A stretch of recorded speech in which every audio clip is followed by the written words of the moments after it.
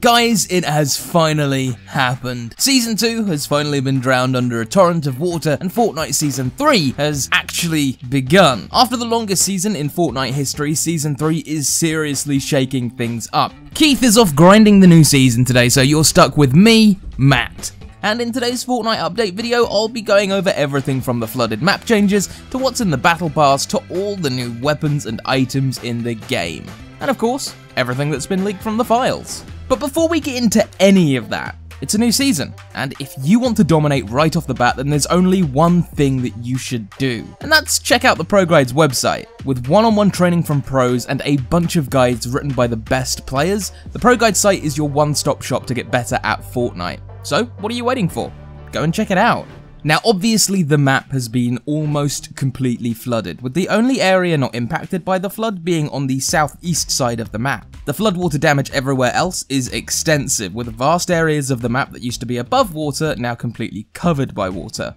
From Pleasant Park to Sweaty Sands and even Steamy Stacks, you'll be hard pressed to find an area that isn't a little soggy in this new season map. There have also been a few additions to the map in terms of new points of interest. Catty Corner can be found near the mountains in the southeast. A new ocean location called the Fortilla has been added to the southwest, just past the newly named Rickety Rig. The yacht is still around, only now it's on the far north side of the map and has been utterly wrecked by the flood. The agency is still around as well, sort of, only now it's been rebuilt as a waterproof fortress and has become the Authority. Oh, and as you've probably noticed, the spawn island looks a little wetter now too. Swimming around all of the watery areas in the new Fortnite map might look like a drag at first, but there are actually whirlpools in certain locations that you can use to propel yourself up into the air, which then allows you to redeploy your glider to get out of the water much more quickly. Which you're gonna want to do if you want to avoid the hungry man-eating sharks that have started attacking people. While they're not in the game just yet, Epic has revealed that as the water recedes around the Fortnite island over the course of the season, some other new vehicles will be added to the game,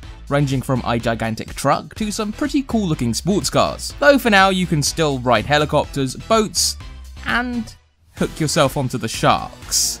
As with every Fortnite update, the list of available weapons in the game has shifted slightly. Some weapons have been taken out of the rotation and shoved into the vault, while other weapons which were in the vault already have come out once again to see the light of day once more. And some completely new items have been added too. The main new weapon that has been added in this patch is the Charged Shotgun, a new shotgun weapon that goes from common right up to a mythic shotgun that you can gain by defeating Kit. Unlike other shotguns, you actually need to charge your shot up to deal the maximum amount of damage with this weapon. From fighting Kit, you can also get a mythic grenade launcher which fires impulse grenades. Unfortunately for fans of the pump shotgun, the new charged shotgun seems to have taken its place. If you want to get your hands on the new mythic burst rifle, you'll need to take down Ocean at the Fortilla. Meanwhile, the mythic grappler and drum gun are still at the Authority. Only now the drum gun is a little weaker and the grappler has more range and allows you to redeploy your glider. As for unvaulted weapons, you'll be able to play with the hunting rifle, bolt action sniper rifle, which has replaced the heavy sniper rifle, and P90 again. And you'll be able to heal yourself with the Chug Jug and Chug Splashes. The Chug Jug does seem to have had a bit of a rework though, because there's now a mythic version from Ocean that claims it comes with free refills.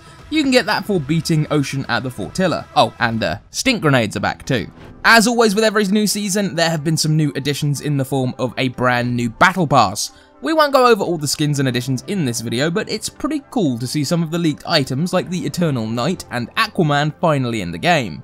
Of course, you can't actually use the Aquaman skin yet. You have to unlock him over the course of the next month when new challenges get released. You'll also be able to edit your own umbrella, which is something we've never seen in Fortnite before and is honestly a really cool addition, especially considering how many variant pieces there are. When it comes to leaks, the most important thing we need to talk about at the moment is the apparent aim assist nerfs that seem to have taken place in this new season. According to the data miner Lucas7 Yoshi, there has been another round of PC-only nerfs to aim assist, with the pull strength being reduced by around 30%. It's uncertain how effective this will end up being in reducing how strong aim assist is in-game, but it's also nice to see that Epic is sticking to their word and continuing to change the aim assist values as time progresses. The data miners have also discovered how the map is going to change over the course of the season. Epic have stated that the water will recede over the course of the season, and the leakers have discovered exactly how that's going to happen. Over the season, the map will change and reveal brand new areas that are currently hidden underwater over the course of 7 drainage cycles. By the end, the Fortnite map will look almost the same as it did before the flood.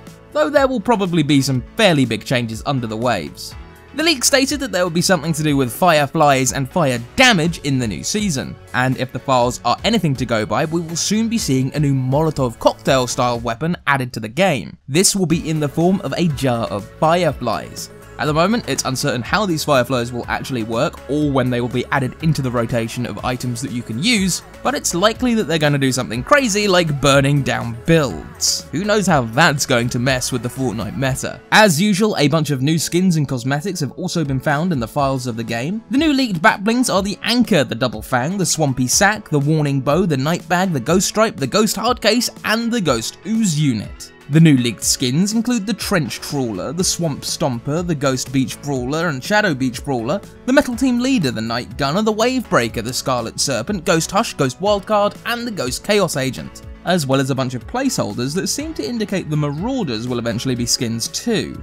The new gliders are the Sky Sail, the Dumpster Flyer, and the Stratosphere. Of course, there are some pickaxes, the Wave Crest, the Heavy Hook, the Swamp Slicer, and the Fearless Fangs. Some new gun wraps have also been leaked, the Sharky Wrap, the Swamp Scale, the SOS, and the Black Violet. There have also been some new leaked emotes, the Waddle Away Dance, the Ribbon Dancer, Flippin' Away, and also Paddle Royale. A couple of skins that are still completely encrypted have also been found, a new skin that seems to be based on a mushroom, and the new Renegade Raider skin which was shown in the trailer. That's going to be called Blaze when it comes out. Thanks for watching our Season 3 update video. If you enjoyed it, why not click the like button?